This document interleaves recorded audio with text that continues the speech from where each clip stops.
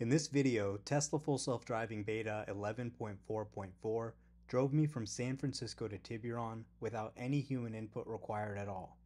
It navigated the chaos of San Francisco streets, got on the Golden Gate Bridge, went through some fog and some rain and some sunshine, and got me to my destination without having to touch a thing. No intervention, no human input required. Drives like this, with no human input, are getting more and more common on FSD beta today, and it's really exciting to see.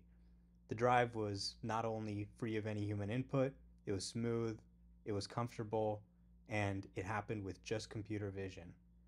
To those who are still doubting the Tesla team, who said this would never be possible, and are still dismissing the significance of this as if it's not a massive technical achievement, what will it take to wake you up to the transformation that's happening with AI in millions of cars on the road today?